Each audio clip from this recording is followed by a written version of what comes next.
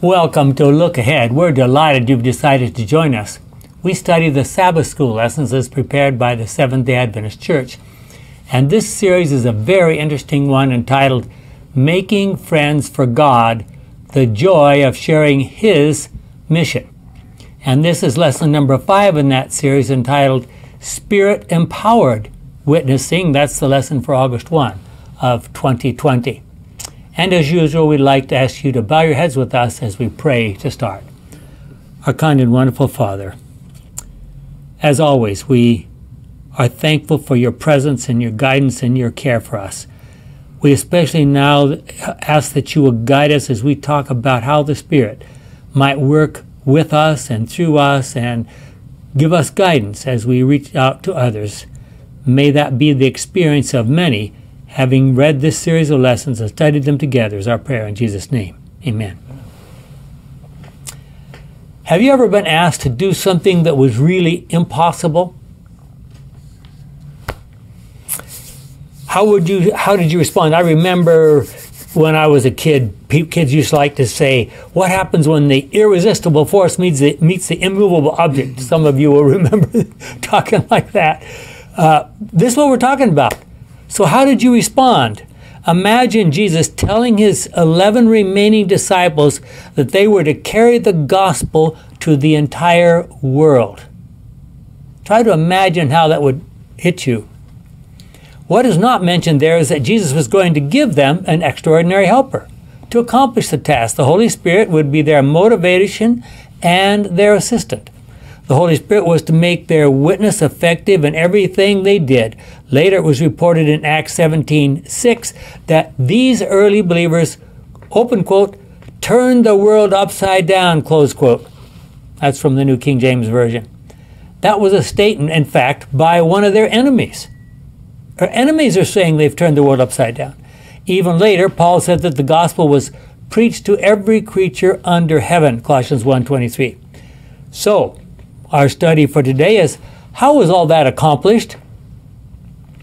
Well, with the right message and the right Spirit, the Holy Spirit, working with us, could we turn the world upside down in our day? Think of all the technology we have available to us that they didn't have.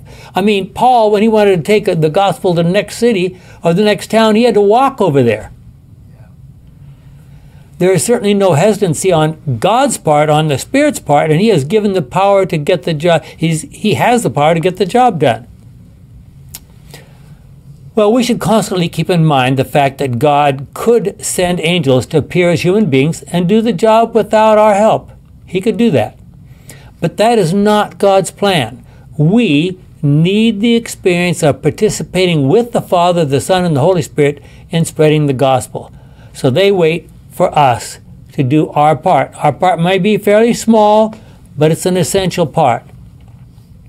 So, have you ever had the experience of actually feeling the activity of the Holy Spirit as you sought to witness to someone? This happens to me all the time. I find out when I sometimes have classes like this one for TV or teach a Sabbath school class at the church that it comes out a lot better than I even thought it could. People are comment, they bring ideas and so forth, and the final result seems to be something greater than I could have imagined. And I have to believe that that's the Holy Spirit doing his activity. Well, remember also that God would love to reach, and the Holy Spirit would love to reach and convert every single person on this earth.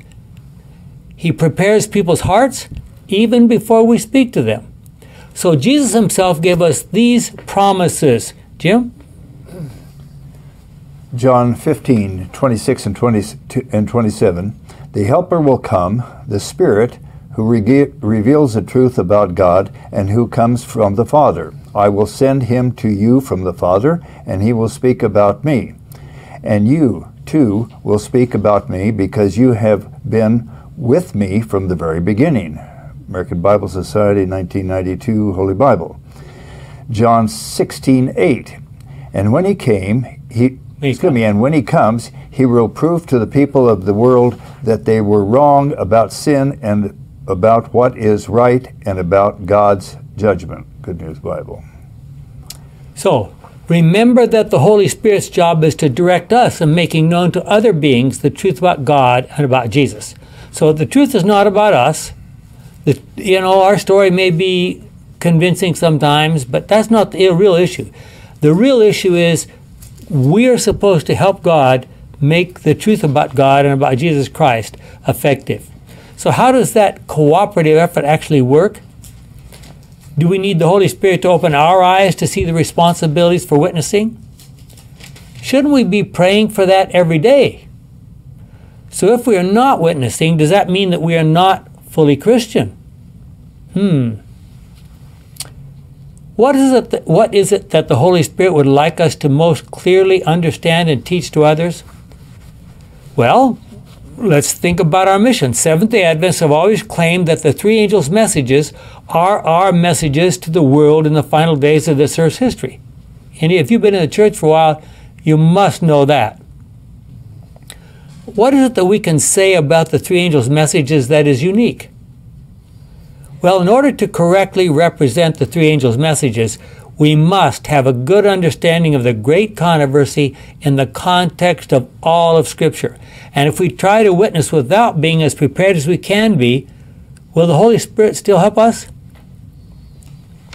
Well, if you read through the book of Acts and consider all the wonderful things that it describes, you might agree with many scholars who've called it not the Acts of the Apostles, but the Acts of the Holy Spirit. So what did the Holy Spirit do for the apostles that got them started on this work? And here's an incredible comment. Carrie? There were dwelling at Jerusalem Jews, devout men out of every nation under heaven. And that's Acts 2:5. I think. How's that? Yeah. Didn't look right. During the dispersion of the Jews had been scattered to almost every part of the inhabited world. And in their exile they had learned to speak various languages. Many of these Jews were on this occasion in Jerusalem attending the religious festivals then in progress. Every known tongue was represented by those assembled. This diversity of languages would have been a great hindrance to the proclamation of the gospel. God therefore in a miraculous manner supplied the deficiency of the apostles. The Holy Spirit did for them that which they could not have accomplished for themselves in a lifetime. They could now proclaim the truths of the gospel abroad, speaking with accuracy the languages of those for whom they were laboring. This miraculous gift was a strong evidence to the world that their commission bore the signet of heaven. Wow. From this time forth, the language of the disciples was pure, simple, and accurate, whether they spoke in their native tongue or in a foreign language. That comes from Ellen G. White's The Acts of the Apostles, page 39, paragraph 240. Well, there can be no doubt that the Holy Spirit was with them. Could this happen in our day? Think about that. I mean, there are now 6,000 languages spoken in our world. I worked in East Africa. There were 120 different languages or dialects. In Tanzania, there was something about 70 in Kenya. I mean, just imagine the challenge of trying to spread the gospel to all those people. Now, of course, those nations would require that a single language be the national language, and so most people could speak that to a certain degree. But amazing situation. I think God is going to have to do that again. He's got somehow or other. Well, we know the story about what happened.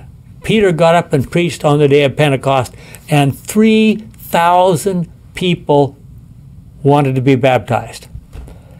How many big places to baptize people are there in the city of Jerusalem? I wouldn't think too much. None. Yeah. I don't know whether they baptized them later in another spot or whether they went down to the Pool of Siloam where you could probably get maybe 10 or 15 people in at a time. That was the city water supply. And then all these people would gather together in the temple courtyard. Think about this. The temple courtyard right there under the noses of the Sanhedrin, they gathered there and then they would scatter out to 8 meals in the individual homes. Now, who prepared all that food? Diana, how would you like to prepare for 6,000 people? Amazing. Were there other times when the Holy Spirit came down just as he had at Pentecost? When Peter came back to Jerusalem after his experience with Cornelius and his family, Peter knew by the time he left Joppa to head up to Cornelius' place, he knew there was going to be a fight when he got back to Jerusalem. So he took 6 other Christians with him, Jewish Christians with him, up there to Cornelius' place. So when he got back, he said, okay, you guys, you have to come with me to Jerusalem because I know what's going to happen when I get to Jerusalem. So when Peter finally got back to Jerusalem, he recounted the story of what happened. They said, you know, what were you doing? What were you thinking? Going into the house of a Gentile and eating with him? Well, so there could be no question about the truthfulness of the account. Peter had 6 witnesses from the church in Joppa to confirm his story. And then what happened? Acts 11:15-18 tells us, "And when I began to speak, the Holy Spirit came down on them just as on us at the beginning. Then I remembered what the Lord had said, 'John baptized with water, but you will be baptized with the Holy Spirit.' It is clear that God gave those Gentiles the same gift that he gave us when we believed in the Lord Jesus Christ. Who was I then to try to stop God?" Can I interrupt for just a second? I mean, how could you argue with that?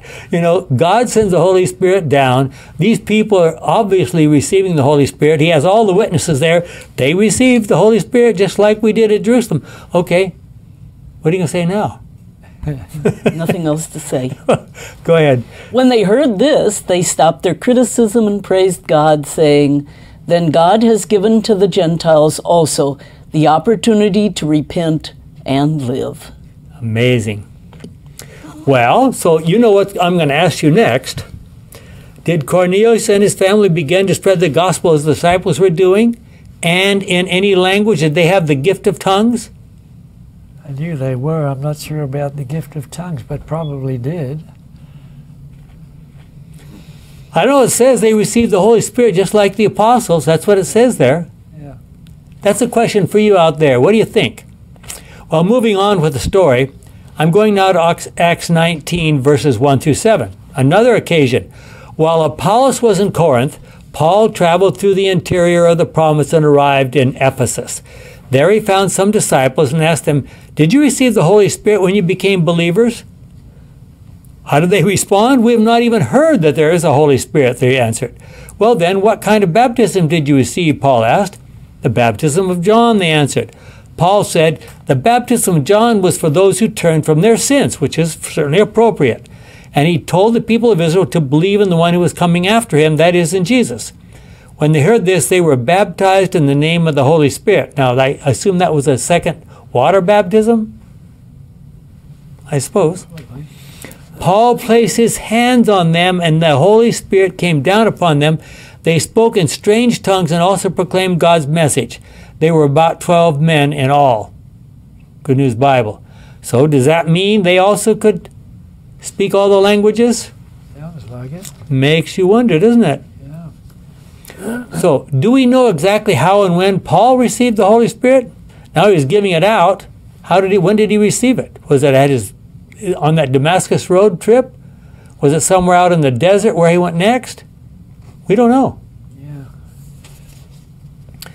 We know that it was the custom in Bible times not only to count everyone who came to a gathering. Instead, we know that it was a custom in Bible times not to count everyone who came to a gathering, instead only to count the men. That seems to have been true when counting the number of baptisms in Acts 2:41 and 4:4 as well. That was an enormous number of baptisms in Acts 2:41 and 4:4. That was an enormous number of people who joined the church in a relatively short period of time. Acts 5:14 suggests that many more also joined. I mean, the Pharisees and the Sadducees in Jerusalem must have been wringing their hands. I mean, how could they respond to that kind of a thing? Probably hadn't thought too much about it up to that time. Well, it's important to notice another aspect of this explosive growth in the early Christian church. Some really important stories involved single individuals, like Lydia, the Philippian jailer and his family, the demon-possessed slave girl in Philippi, the Ethiopian eunuch. You can think of those stories if you're familiar with the New Testament and the book of Acts. Why do you suppose that God went to such extraordinary lengths to reach a single individual such as he did for the Ethiopian eunuch? I mean, what did he have to do to get to that Ethiopian eunuch? He grabbed Philip out of Samaria, carried him probably, 50 to 75 miles, must have been the first airplane trip, and dropped him down there on the road going down from Jerusalem to Gaza, just at the right time. And there's the Ethiopian eunuch trying to read the Bible and trying to figure out what's going on. Exactly the right time. Wow. So Jewish tradition required that if there were at least 10 families in a given town, village, or city, they had to establish a synagogue. This idea was apparently carried over to Christian thinking and would have required many gathering places for Christians to come together. We know almost nothing about those gathering places if they were separate. We do know that many often met in people's homes. Remember, Christianity was what kind of religion in those days? It was in homes. It's about underground, wasn't it? It was an underground religion. It was an illegal religion based on the Roman government. Yeah. We do know the very early Christian groups met in the temple courtyard in Jerusalem. Imagine the explosive growth of that Christian group meeting right under the noses of the Sanhedrin. Amazing. Look at some of these passages. Acts 7:55. But Stephen, full of the Holy Spirit, looked up to heaven and saw God's glory and Jesus standing at the right-hand side of God. Look, he said. You get here, you're getting ready to throw a stone at him to kill him. And he says, look, I see heaven open and the Son of Man standing at the right-hand side of God. And you're going, huh? Yeah. I mean, amazing stories. Let me pick another one. Let's go to 11:15. And when I began to speak, the Holy Spirit came down on them just as at the beginning. We just looked at that. That's the story of Peter. What different things did the Holy Spirit do on those occasions to help in the spreading of the gospel? Think of Stephen looking up to heaven as he was being stoned and seeing Jesus standing at the right side of God. Remember how Philip was guided miraculously to the carriage of the Ethiopian eunuch. Look what God did to get Peter to reach out to Cornelius and his family. But you can be sure that even in those days, the devil was so exasperated because of the success of the life and even the death of Jesus that he was determined to do everything he could to prevent this new church from getting started. At the first so-called General Conference session, mentioned in Acts 15, they concluded with some interesting rules. I want you to tell me what you think about these rules. Acts 15, 28 and 29. The Holy Spirit and we have agreed not to put any other burden on you besides these necessary rules. Eat no food that has been offered to the idols. Eat no blood. Eat no animal that has been strangled, and keep yourselves from sexual immorality. You will do well if you take care not to do any of these things. With our best wishes, Good News Bible. Wow. So why were these rules necessary? We don't necessarily need to tell people not to do something if they aren't already doing it. So. Okay. And what would that imply? Well, that's what they were doing. They were eating Yes. bad food and offered food that had been offered to idols, and they were into whatever their sexual proclivities were. Yeah, okay. And they were not supposed to do that. Absolutely, I agree. But there's an additional thing that was involved in giving these rules. Christians were expected, Christian groups were supposed to be gathering with Jews and Gentiles coming together and worshiping together. And the Jews, even though they were Christians now, if they knew a Gentile was doing all these things, they would refuse to even be in the same building. So you couldn't meet together as a group if some people were doing these things. So these aren't rules for our salvation. It was so that the Jews would not consent or would consent to even get close to or sit beside the Gentiles included in the worship or at meals. I mean, it's pretty amazing that Christians would agree to meet with Gentiles at all. I mean, Jewish Christians. What do you think about the clean fish? That's a form of strangulation, isn't it? You know. Well, yeah. It's kind of on the edge, isn't it? I heard Yeah, okay. that mentioned in the sermon. Go ahead, Gary. Acts 16. Okay. Acts 16, verse... Talking about Paul and this was Silas this time. Yeah. Acts 16, verses 6 to 12. They traveled through the region of Phrygia and Galatia because the Holy Spirit did not let them preach the message in the province of Asia. When they reached the border of Mysia, they tried to go into the province of Bithynia, but the Spirit of Jesus did not allow them. So they traveled right on through Mysia and went to Troas. That night Paul had a vision in which he saw a Macedonian standing and begging him, "Come over to Macedonia and help us." As soon as Paul had this vision, we got ready to leave for Macedonia because we decided that God had called us to preach the good news to the people there. And that's the Good News Bible. I want you to notice something very interesting there. In the first part of this passage says, Paul went here, he did this, he wasn't allowed to go here, he wasn't allowed to go there. And I want to ask, well, let's ask first of all this question. How does Jesus prevent you from going somewhere? Why would God do that? The Holy Spirit did not let them preach the message in the province of Asia. The Spirit of Jesus did not allow them. What's going on there? Maybe they forgot the language. Maybe there was fighting up on the road somewhere. Avoid it. Well, that's a possibility. I think probably the big situation was that the Holy Spirit wanted them to go to Europe and get on with the gospel there. I'm pretty sure that was the major reason. But we get down to verse 10, it says, as soon as Paul had this vision, we got ready to leave for Macedonia because we decided that God had called us to preach the good news to the people there. So why all of a sudden the change in pronouns?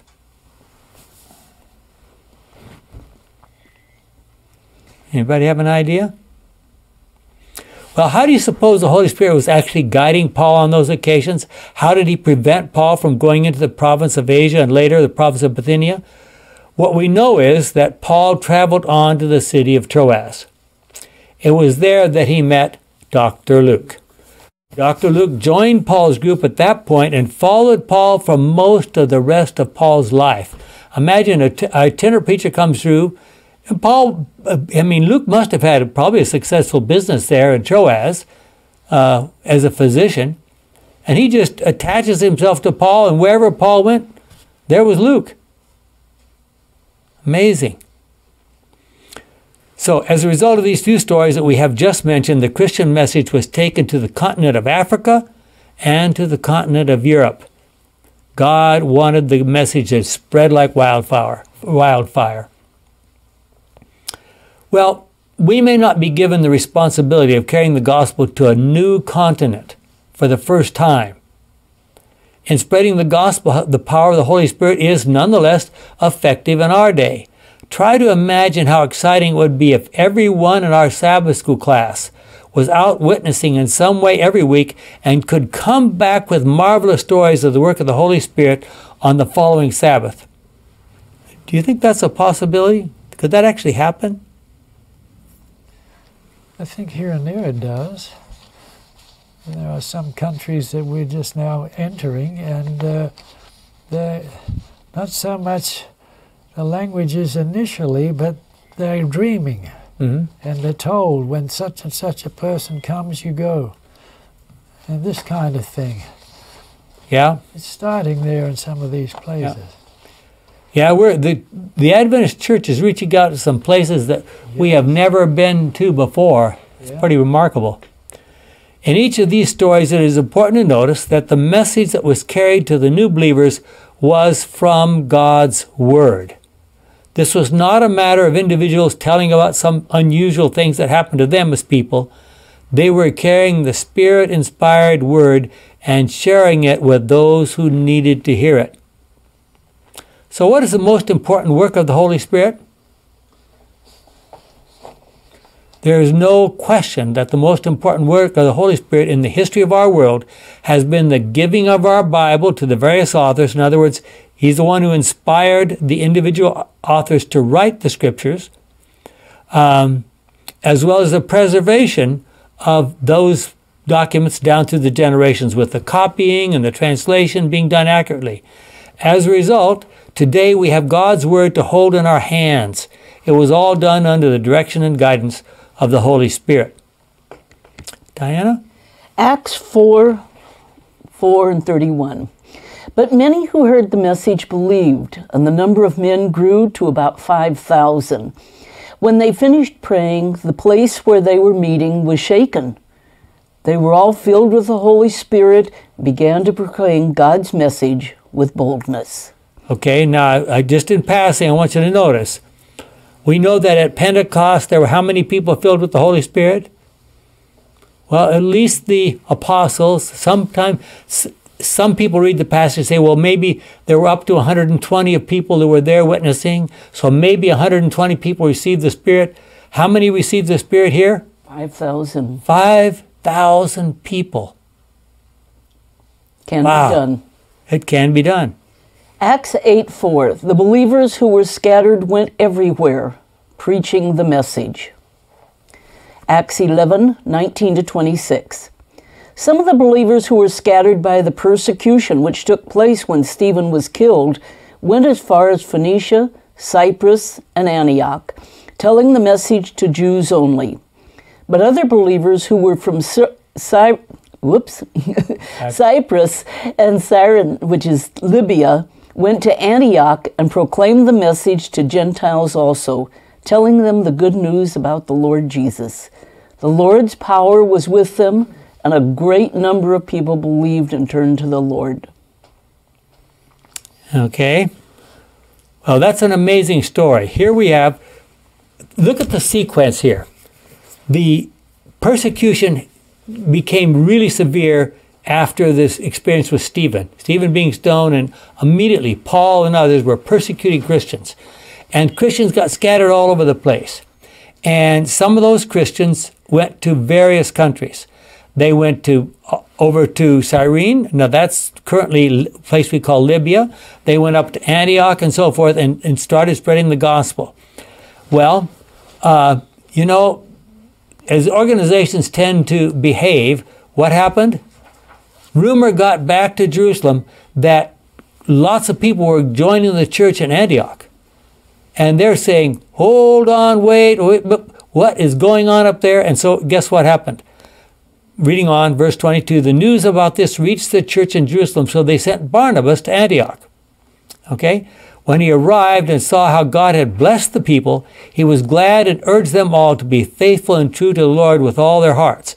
Barnabas was a good man, full of the Holy Spirit and faith, and many people were brought to the Lord. Then Barnabas went to Tarsus. Who do you know from Tarsus? Saul. Became Paul. Who became Paul, exactly. And from Antioch to Tarsus is just a relatively short distance. When he found him, he took him to Antioch, and for a whole year the two met with the people of the church and taught a large group. It was at Antioch that the believers were first called Christians. Now, I have to interrupt for just a second and say, that wasn't intended to be a very special title. Oh, you wonderful people, you're called Christians. No, it was supposed to be a mocking title. These are the people who are following a dead man. That was the claim. You people following that dead man, huh? What a funny bunch of people. And how's a dead man going to help you? Okay. Acts 18:24 to 25 says, at that time a Jew named Apollos, who had been born in Alexandria, came to Ephesus. He was an eloquent speaker and had a thorough knowledge of the Scriptures. He had been instructed in the way of the Lord, and with great enthusiasm he proclaimed and taught correctly the facts about Jesus. However, he knew only the baptism of John. So, has the Holy Spirit and the witness of Scripture had a significant impact on your life? What has it done, Jim? 2 Peter 1:21. For no prophetic message ever came just from human will, but people were under the control of the Holy Spirit as they spoke, and the messages that came from God. Hebrews 4:12. The Word of God is alive and active, sharper than any two-edged sword. It cuts all the way through to where soul and spirit meet, to where joints and marrow come together. It judges the desires and the thoughts of the heart. Good News Bible. What do you suppose that means? Cuts all the way through to where the soul and spirit meet. What do you suppose that means? It's not diverted. It's focused on that Right. point. I would say. Well, and to the people in that day, that would mean the very inside person. I mean, there's no, you can't go any deeper into a person than that, right? Yep. And so Paul is saying, and I believe Paul was the author of Hebrews. He probably had some help from Luke because the language, the Greek in Hebrew sounds a lot more like Luke than it does like Paul. But the logic sounds like Paul. And he's saying, man, when the Holy Spirit comes, when the church really is on fire, that message goes all the way to the core of every single person. It'll be deep. Yep. Recognize the incredible challenges that the early church faced. The Holy Spirit did marvelous things, as recorded in the book of Acts. Think of the cultural biases that he overcame. I mean, imagine taking those 11 disciples back in the beginning. Suppose Jesus had, right at the beginning, he said, okay, I want you to go to India. I want you to go to Samaria. I want you to go. They said, what are you talking about? We're Jews. We don't need to go out to reach those people. But now what are they doing? They're scattering to all those places. He transformed lives, changing deeply ingrained habits. Meanwhile, he was guiding the teaching of the new people all the time about the wonderful story of Jesus. And again, I want you to think about this for a moment. 1,000 people or 2,000 people are gathered in the temple courtyard in Jerusalem. And the disciples are moving around among them, teaching about Jesus. And what was it that that the Sanhedrin had told Peter and John before that about teaching about Jesus? They didn't really go for it. They didn't.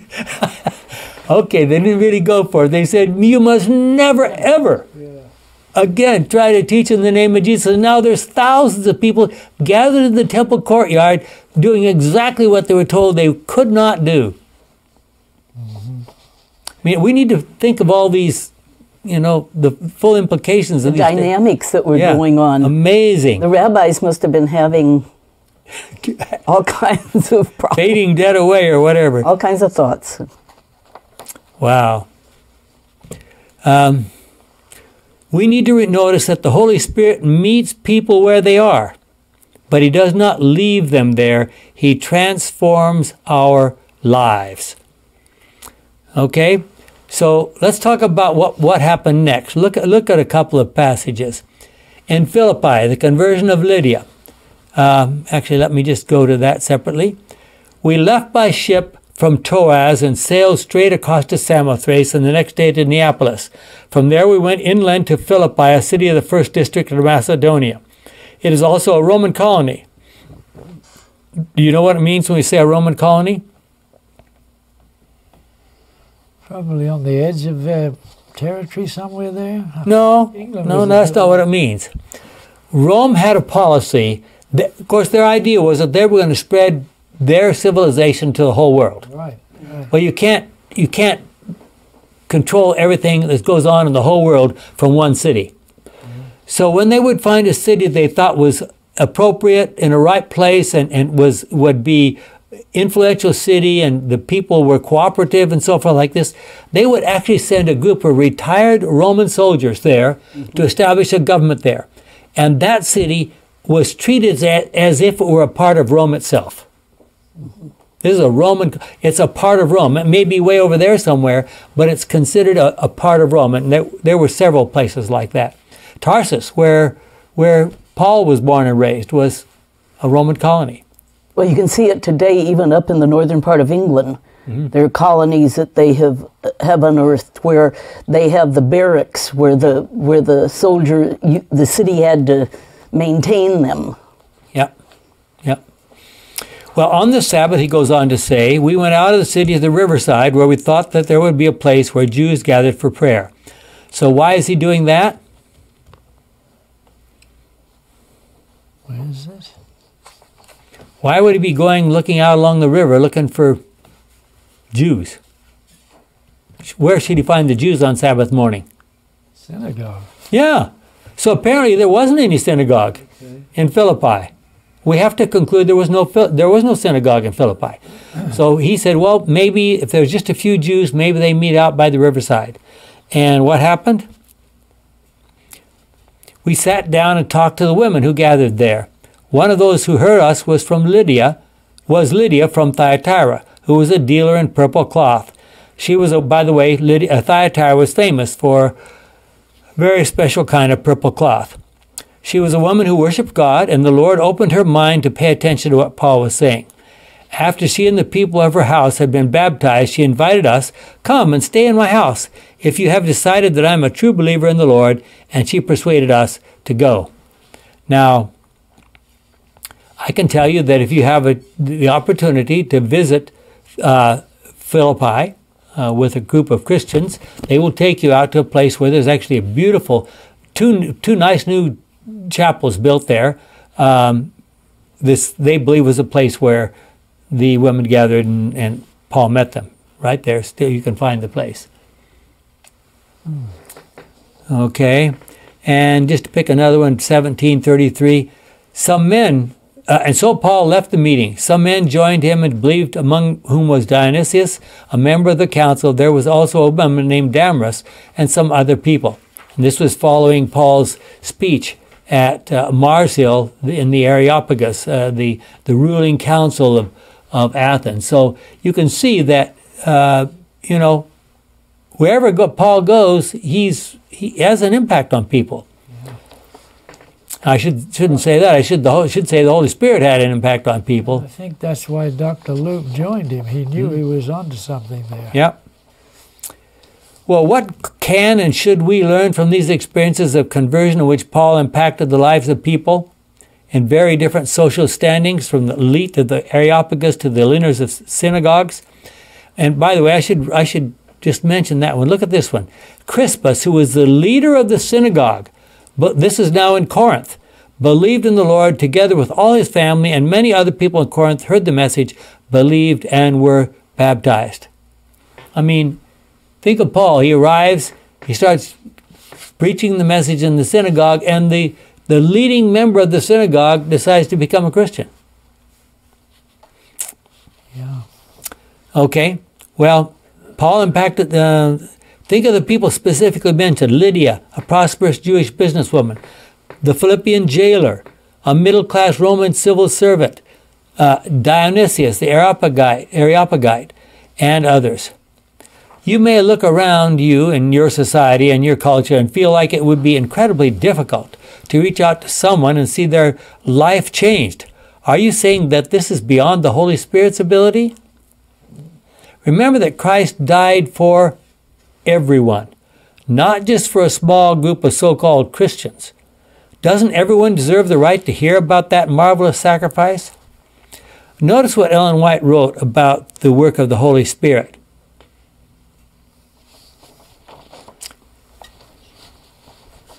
The lapse of time has wrought no change in Christ's parting promise to send the Holy Spirit as his representative. It is not because of any restriction on the part of God that the riches of his grace do not flow earthward to men.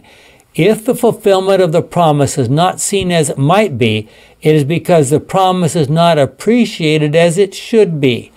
If all were willing, all would be filled with the Holy Spirit. Wherever the need of the Holy Spirit is a matter little thought of, there is seen spiritual drought. spiritual darkness, spiritual declension, and death. Whenever minor matters occupy the attention, the divine power which is necessary for the growth and prosperity of the church and which would bring all other blessings in its train is lacking, though offered in infinite plenitude. Acts of the Apostles, page 50, paragraph 1. Sin could be resisted and overcome only through the mighty agency of the third person of the Godhead, who would come with no modified energy, but in the fullness of divine power. It is the Spirit that makes effectual what has been wrought out by the world's Redeemer. It is by the Spirit that the heart is made pure. Through the Spirit, the believer becomes a partaker of the divine nature. Christ has given his Spirit as a divine power to overcome all hereditary and cultivated tendencies to evil and to impress his own character upon his church. Desire of Ages 671. Wow. Is that really possible? To overcome all hereditary and cultivated tendencies to evil? What kind of tendencies to evil are not either cultivated or hereditary? That pretty much covers everything, doesn't it? Yeah. The very image of God is to be reproduced in humanity. The honor of God, the honor of Christ is involved in the perfection of the character of his people. Only those who wait humbly upon God, who watch for his guidance and grace, is the Spirit given. The power of God awaits their demand and reception. This promised blessing, claimed by faith, brings all other blessings in its train. That's 672, the next page. Okay, so we've read some marvelous stories. We've talked about people who've had incredible experiences in biblical times. Could that happen to us today? Could you, as an individual Christian and Seventh-day Adventist, do something to spread the truth about God? Well, you could pass out some literature. You could give a Bible study. I mean, we have lessons prepared. You just go and follow the lessons and share them with people. You could participate with others in a group to conduct an evangelistic effort. The Holy Spirit has many other ways in which you could work with him if you just give him an opportunity. How can we give the Holy Spirit an opportunity? Ask for it. Ask for it? There's a great idea. Any other ideas? I think basically we just say, God, here I am. Use me. Do what you can. Do what you can. I'm your servant. You're not my servant. I'm your servant. You know what? The Holy Spirit would do things for us we couldn't even imagine. I mean, look at the crazy things. Did Thomas have any idea at all? I'm sorry, Philip have any idea at all that all of a sudden he's going to be whisked away down to the road to Gaza? Not a clue. Did Paul have any idea about what was going to happen to him as he's just about to get to Damascus? I mean, think of those stories. Well, what were the results of these stories? We know. We've been reading about them. If so, share it with your Sabbath school class. Maybe you've had that kind of experience in your life. What prevents you from sharing your faith? Are you timid? Are you afraid? Do you think, well, I just couldn't do that. I'm too ignorant. Remember that if you're witnessing, the Holy Spirit will be your guide. Now, that doesn't mean you shouldn't do any preparation. It means we need to do what we can do, but the Holy Spirit will guide us. Spreading the gospel to people around the world is God's #1 mission to accomplish before Jesus can come again. What does Matthew 24:14 say? Remember?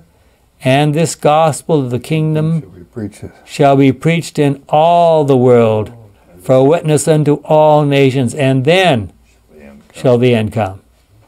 Okay? And when someone decides to leave his evil ways and become a Christian, remember that Luke 15:7 and 10 tell us what? There's what? Do you remember?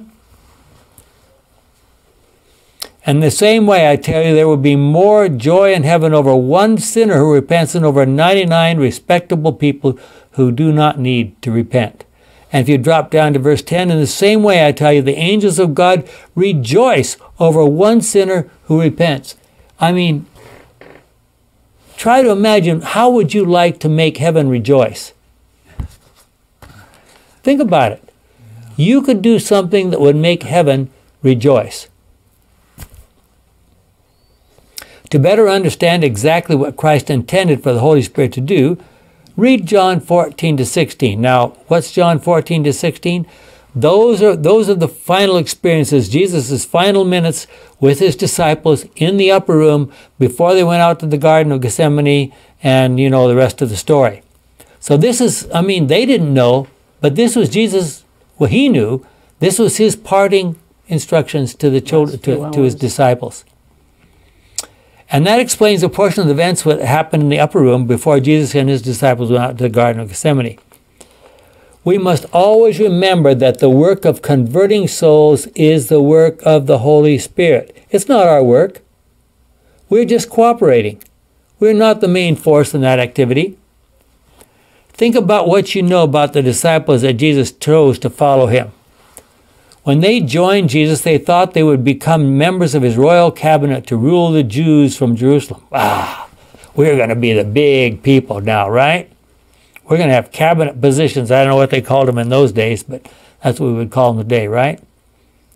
But he was choosing them to spread the gospel to the world and to die as martyrs. What would you say to your wife if you went home that day and said, guess what, wife? I've just been asked to join Jesus, and he promised me that someday I'll be a martyr. What would the wife say? Choose something else to do, right? She wouldn't be too happy, I don't think. I don't think she would have been too happy. So how were these men qualified for that work? Were they highly educated? Not originally, but they're educated by Christ. The first thing to be learned, now I'm going to quote from Desire of Ages again. The first thing to be learned by all who would become workers together with God is the lesson of self-distrust.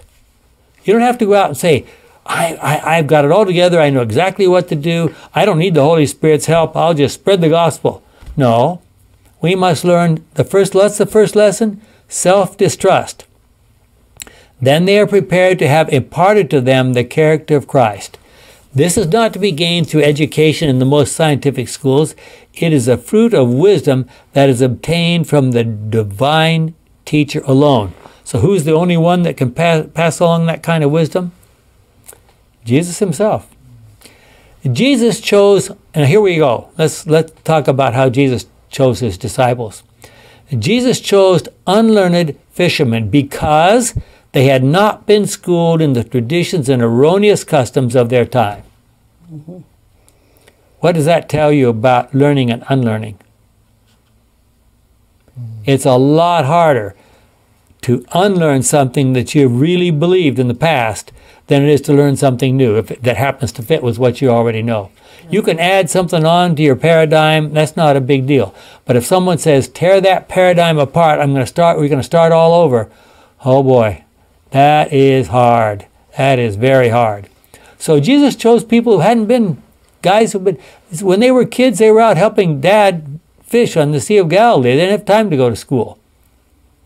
They were men of native ability, and they were humble and teachable, men whom he could educate for his work. In the common walks of life, that would be us, right? There is many a man and woman patiently treading the round of daily toil, unconscious that he or she possesses powers which, if called into action, would raise him or her to an equality with the world's most honored men. The touch of a skillful hand is needed to arouse those dormant faculties. What could God do with you? I'm asking you out there, what could God do with you if you just gave him a chance? It was such men that Jesus called to be his co-laborers, and he gave them the advantage of association with himself. Now, of course, that would be the key, wouldn't it? Yeah. Never had the world's great men such a teacher. They were no longer ignorant and uncultured. They had become like him in mind and character, and men took knowledge of them that they had been with Jesus. And remember where was it? Where did those words said? Where were those words said? You remember? Yeah, when they were told not to preach in the synagogue, etc., and all that. Peter is standing before the Sanhedrin, the ruling council of the Jews, and they've just been told, don't ever mention the name of Jesus again. And what does he say? He just goes on and says, what do you think? Should we listen to you, or should we listen to God? Yeah. And they went out. They said, take these guys out. We need to talk this over.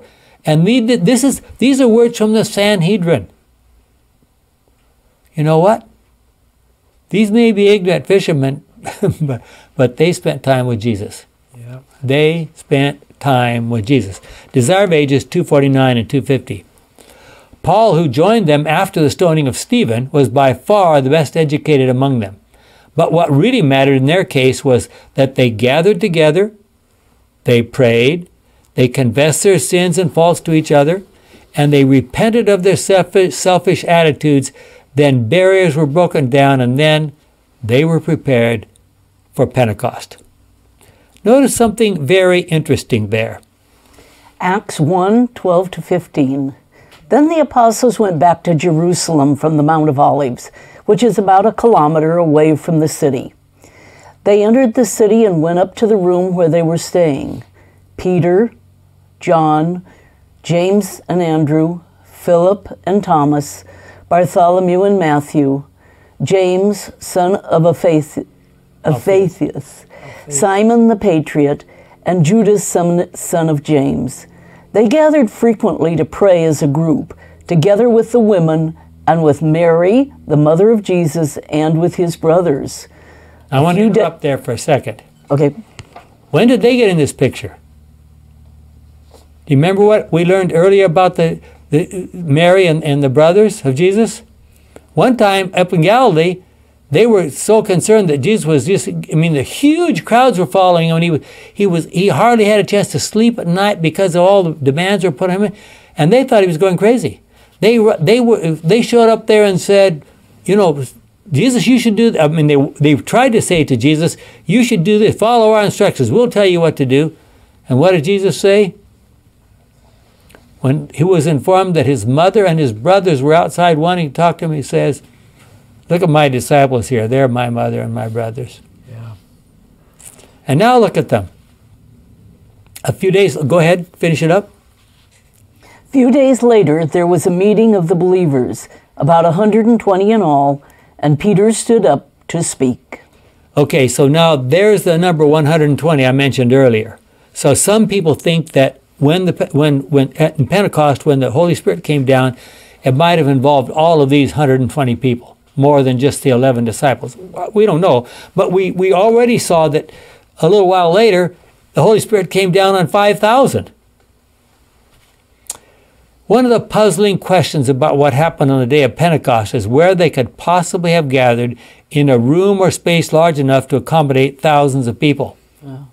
How many rooms were there big enough to accommodate thousands of people in Jerusalem in Jesus' time? I think they would have to be outside, wouldn't they? Yeah, there were two places actually that could have accommodated them. Yeah, I was just thinking, when you see the archaeological things that they find, the building plans those days, except for very wealthy people or governments like Rome that had money, things were pretty small mostly. Yeah. Well, they met in the temple courtyard. Believe it or not, many people don't know this, but a short distance from the temple courtyard, there was a horse racing track that would have been big enough for thousands of people to meet there. Okay. In those days, it was called a hippodrome. So it wasn't necessarily a room. It was an area. There were no rooms big enough. Yeah. Closed-in rooms. There was a long line of porches on one side of the temple courtyard. So the disciples, whoever was preaching, was probably inside of that partly covered area. But the people, 1,000 people, no way they could get in there. No possible way. Well, and why did the brothers and mother of Jesus suddenly join the group? Were they accepted by the disciples? If you had been one of those disciples at that point in time, try to imagine how you would have told the story of Jesus. The witness of the apostles was presented not in their own strength, but in the power, in a power they could never have engendered within themselves. There was the emerging of the divine spirit. There was the energizing. Energizing, excuse me. Of the divine spirit. Yeah. It's a commentary on Acts 4:33 from our Bible commentary.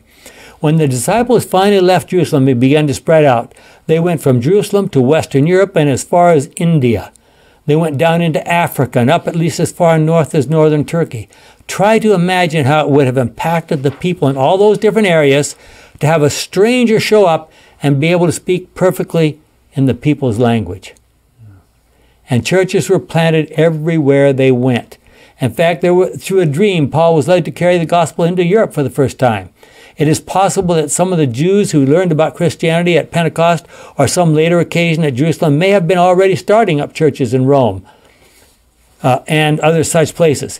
But Paul specifically said that he wanted to start churches in places where the gospel had not yet been preached. Why do you suppose he made that choice? I think he liked the challenge. Yeah, and he felt like he wasn't worthy to go belong and work alongside somebody else. He said, considering what I did to the church back in the beginning, I need to struggle in the toughest places. Don't you wish you had the stories of the evangelistic efforts of all the other disciples and apostles? Were they as remarkable as the stories of Paul, which we have preserved for us in the Bible, including in the book of Acts? Is there any reason to think that the Holy Spirit has lost his ambition, motivation, and power to witness? Do you really believe that if you opened the door and began to witness to someone that the Holy Spirit would stand with you? Why not? What barriers do you perceive that might keep you from witnessing? Have you ever tried to witness without requesting the special help of the Holy Spirit? Now that would be foolish, wouldn't it? Do you think that the Holy Spirit would be willing to use you? There's lots of, the Bible is full of things about witnessing and all kinds of promises from God. He's just asking for us to do our small part. He said, I want to use your mouth, I want to use your feet, I want to use your arms to carry the gospel. Let's pray. Our kind and wonderful Father, what a privilege it is we have to be your messengers. May we learn ways to allow ourselves to be used by you, to speak your word, to have the privilege of being your partner. And think of the joy that would bring to us for the rest of eternity if we had the opportunity to bring someone else to heaven, to become a Christian and thus be brought to heaven and to share the good news with them forever. It's hard to imagine what a joy that would be. May we have a privilege of doing it, is our prayer in Jesus' name. Amen.